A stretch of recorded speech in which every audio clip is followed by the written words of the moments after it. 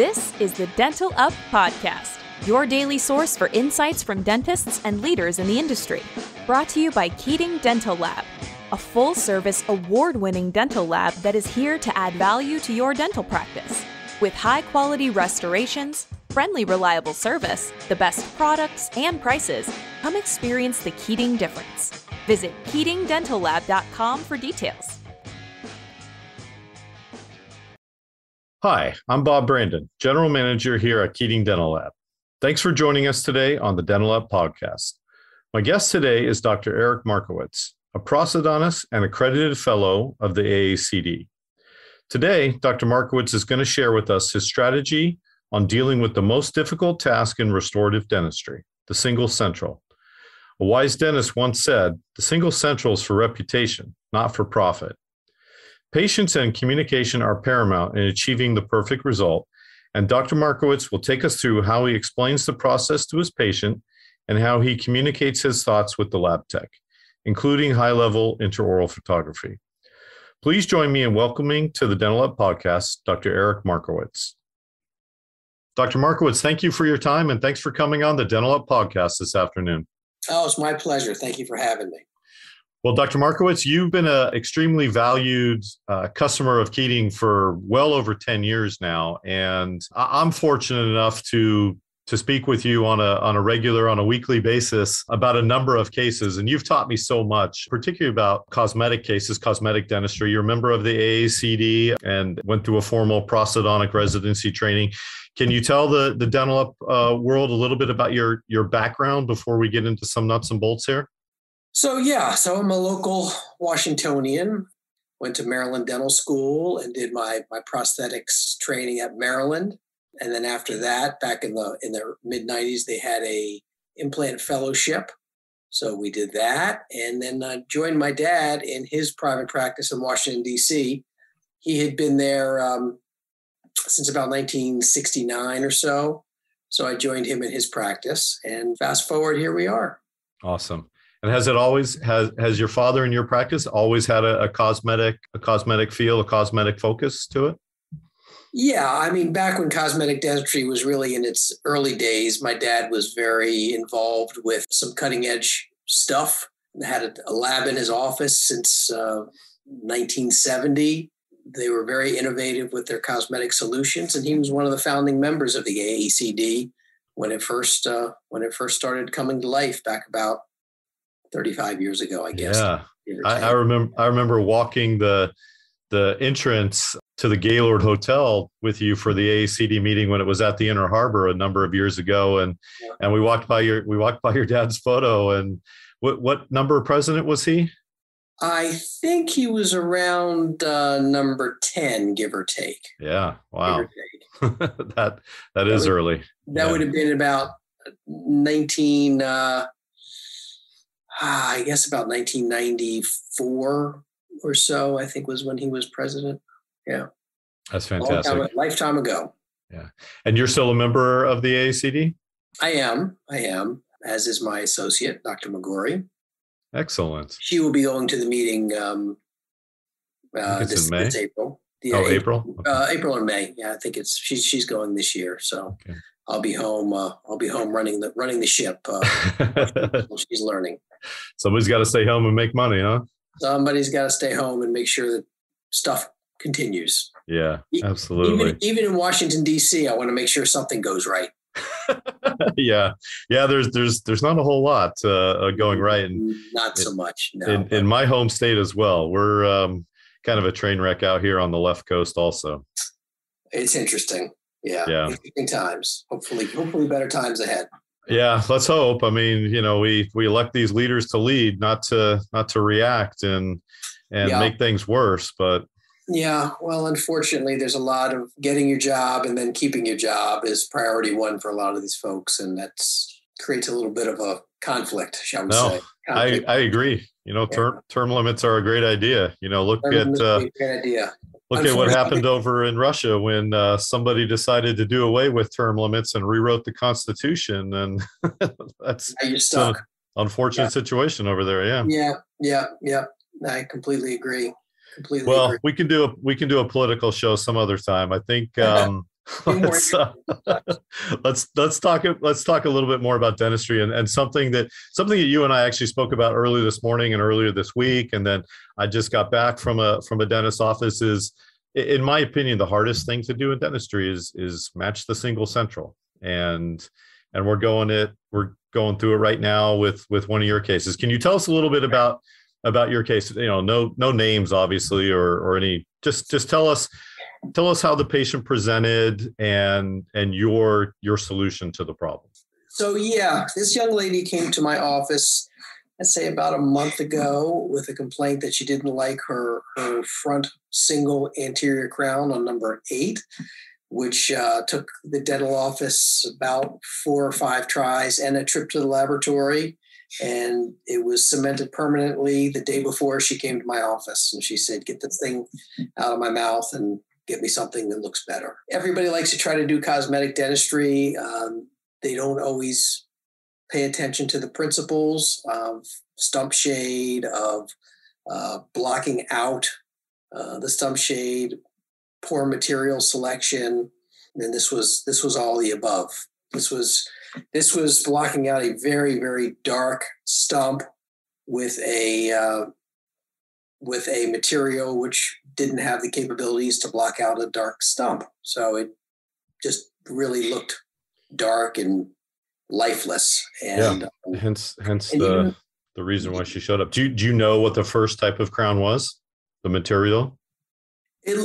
When I removed it, it felt like Emax, which is something I like very much. But if you've got a very, very dark stump underneath, sometimes it just doesn't quite cut it for blocking that out.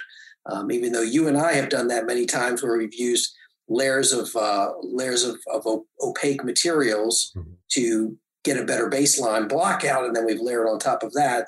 They just didn't do that. They just did a straight Emax, and they layered it, and it didn't have nearly the correct value. And the color was actually too white. The color of the material was too white, but the color of the tooth when she smiled was just too gray, very dark. Yeah. Very dark. Yeah, and it's a common problem. I mean, the single central with the dark substrate, I think a lot of these patients, have trauma as a young kid, and usually from a fall, and, the tooth just, becomes darker over time, and then they get to be middle-aged and want to do something about it. Obviously, is this tooth vital? Root canal treated. Yeah. Root canal treated, old metal post, dark brown stump. So in these cases, I was explaining to her, we can either switch to a zirconia base with ceramic layering, which is what we did in this case, or we could take the prep down further and layer that intraorally with a blockout material. But I was a little worried about that for strength reasons, so we decided to block out with zirconia, and it's working out well. We're just, as you know, we're doing one final shade correction, and we should be ready to place it.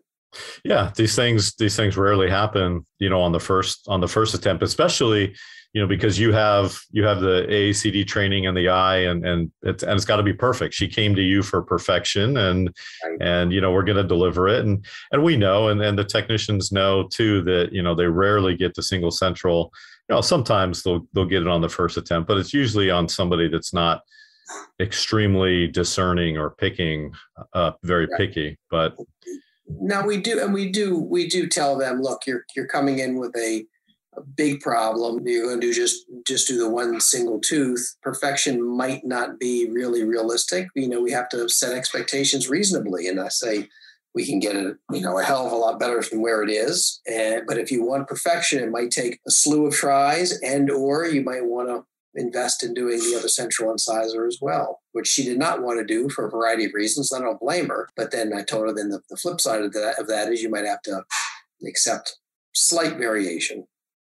Yeah, and more than one visit or more than two visits. Sure. Here. Yeah. No. I told her from the jump it was going to be a couple of try-ins, most likely, to try to get as close as we could. And most people, when they're doing a front tooth, are pretty understanding about that. Less so about a molar, but when it comes to a front tooth, a couple of more visits isn't a problem. Right. So you've already explained your rationale for material selection, and you and I spoke about that, and 100% agreement there. Talk about the color communication and the photography. How how you went about communicating the stump, the substrate color to us, and the final color really desired? So this one was interesting. Obviously, sending photos, either emailed or printed photos, helps to kind of get you in the ballpark to start with. Of course, she wasn't any shade between shades. She's in the A range, but she's what we call an A0.5. And she's significantly lighter than A1, but nowhere near a bleach shade. So it's just a lot of trial and error goes into that. So we draw pictures, we label it, we do our photographs, we do a tremendous amount of description about, in this case, the level of translucency and the intensity of the translucency and the location of the translucency, along with incisal edge halo position, thickness, whether it's a subtle halo or a stark white halo. And then we get it in and try it in, and then we can start make corrections from there. Yeah, it's fantastic. Tell us about your camera. I know you have multiple cameras, and how you take your photos. You don't have to get into settings or anything, but the background that you use and everything like that. Yeah, for this particular case, I just took close-ups of her smile. So there was really no background involved. It was just only, I don't even know if the lips are fully in there or not, because it was such an up-close picture. We use the cameras the Canon camera from Lester Dine with the dental lens, the Tamron lens. It's still tricky, even with getting a really good camera and getting really good photos, the color correctiveness of these pictures. Anyone that's tried to do gingival colored porcelain off of a photograph knows that it's not correct most of the time. But what it can tell you is it's really good to show you, when you do your try-ins, differentiation with what you're trying to match. So it might not be exactly the exact color, but you can see how much lighter it is than the neighbor. It's really good for showing the pattern of translucency, the quantity of translucency, a little more about how subtle the translucency is, whether there's lobes or lobules showing underneath or whether it's straight across, things like that. Picture's worth 1,000 words. Oh, absolutely. Sure. And the photos that you sent today, I could definitely see, and, I blew it up, and I now see the amber highlights, through the halo and everything at that incisal edge. So, and you could even, for anyone out there watching, you could even try it with just take a photo with your iPhone and send it. Even something like that, usually with the flash off, can be pretty well. It can do pretty well for communication. Yeah, let's talk about that just a little bit, like the lighting, the flash, the sequence. We get so many photos of, we get a shade tab, and the doctor's already he's finished prepped, and we get the shade tab, in the image after the patient's had their mouth open for 20 minutes with the saliva ejector and the bright lights and everything like that. Tell us a little bit about your sequencing and how you orient the shade tab for your photography. Well, so either you take the photo before you start your prep, when everything is well hydrated. I'll generally flip the tab upside down and just do edge to edge with that. Perfect. Yeah. And I'll usually go back to a point where I'm getting the front four to six teeth. I find when I do too up close, sometimes the color really does wash out. So I don't always do a gigantic picture of one tooth. I like to get a little bit of the background color. The other way to do is, if you forget to do that after you prep the teeth, just tell the patient close down and put them back, let them relax and close their eyes for about 10, 15 minutes, and then come back and get your photo then. Otherwise, you will have a distorted color. You'll have some chalkiness. So that's not great for color matching when the patient's teeth are desiccated. Right. Yeah. And we see that all the time, and we make a restoration to match a dehydrated, desiccated tooth, and it comes out too bright. But the other thing we'll do, obviously, if someone's doing a whitening, even an at-home whitening, if I give them the material used at home, I'll say, here it is, start it no later than 3 weeks before we prep your tooth, and finish at least 2 weeks before we prep the tooth.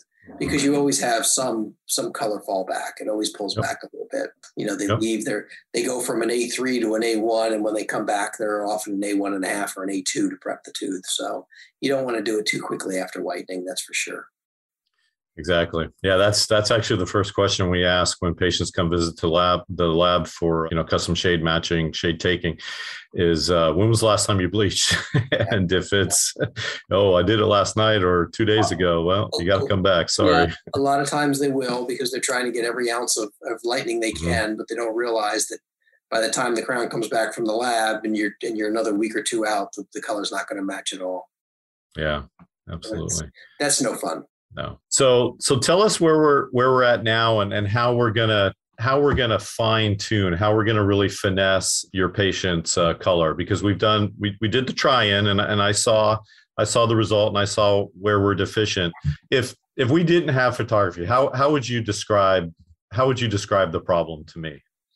So without photography, and I think we talked about this a little today when we were discussing it on the phone, I talk in terms of intensity of the translucency. I call it either mild, moderate, or severe. And, severe translucency is so see-through at the edge that it almost can look very gray. This patient has a lot of translucency, but it is more subtle.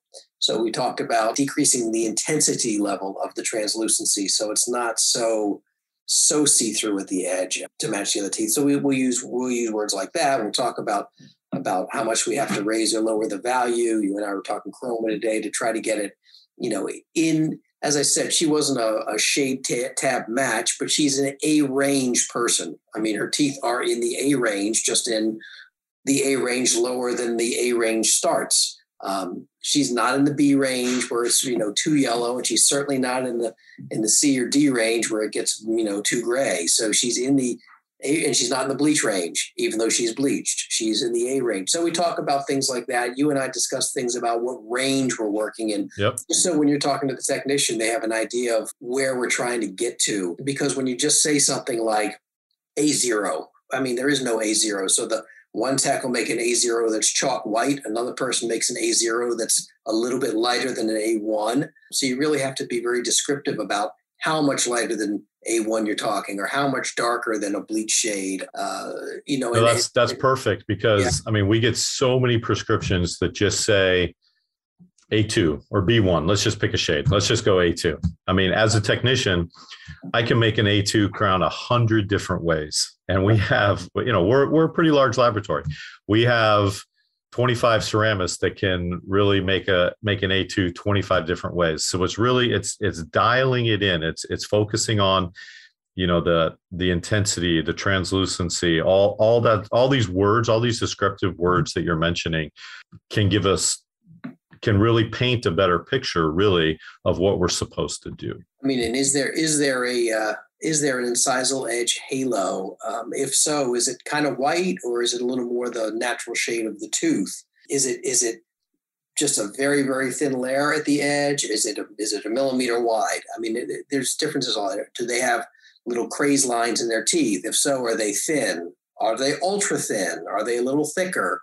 Are they white? Are they brown? So, all these things are very helpful.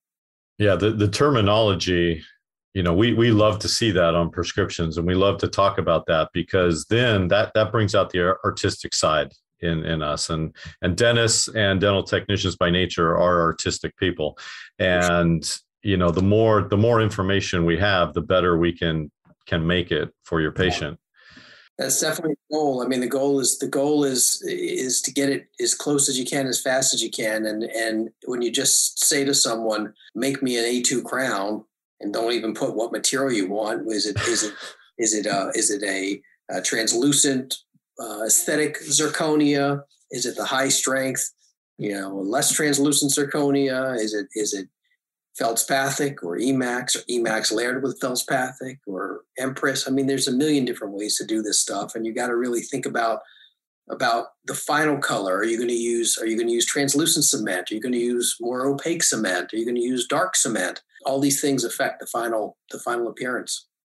Yeah, absolutely. And had this been an Emax restoration, I mean, you would have had to opacify, the substrate Right. in some regard to Yeah. really get this to match. Yeah, it wouldn't even with Emacs, which I enjoy using for these restorations. It was just going to look dead. It was too dark to really block it out predictably.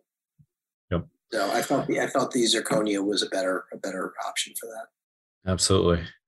So let's switch gears a little bit. Let's talk about some of the toys you have in your office. You know, I'm a big fan of the scanners, and we enjoy working on your cases that we get from a digital scan as well. Tell us how long you've had it and what it is and why you went with that brand. Well, we have an Omnicam with a CEREC milling unit, which we use when appropriate.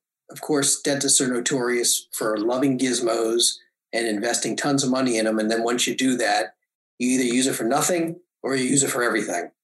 And when you're doing stuff in office, it's just not for everything. There's a lot of cases. For me, it's probably 19 out of 20 I still send to the laboratory. I like having the milling unit in my office for certain situations, especially, patients who are, living out of country or are in for a very, very short period of time. But I will say, even with you guys, I had a patient in from Serbia and he needed a bridge done, and we prepped it and scanned it on a Monday, and you had it back to me on Thursday from across the country, because 20 minutes after I sent it to you, it was already in production. Yep.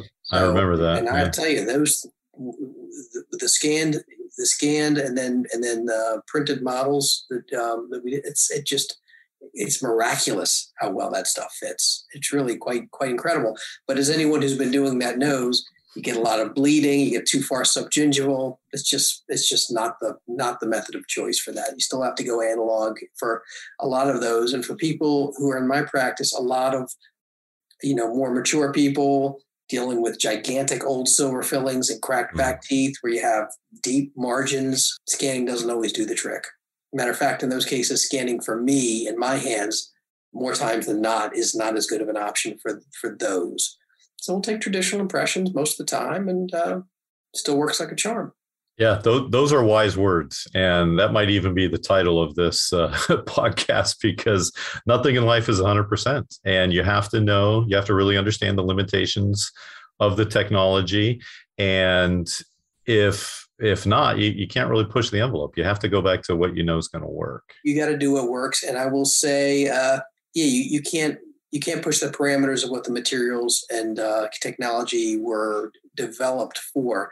Like I said, people love, for dentist spends $150,000 getting a scanner and a milling unit and an oven. They're going to damn well use it most of the time. Now, for me, I always equate it to a restaurant buying new tables and chairs. It doesn't really help your bottom line, but sometimes you just got to do it if you're going to be a high-end restaurant.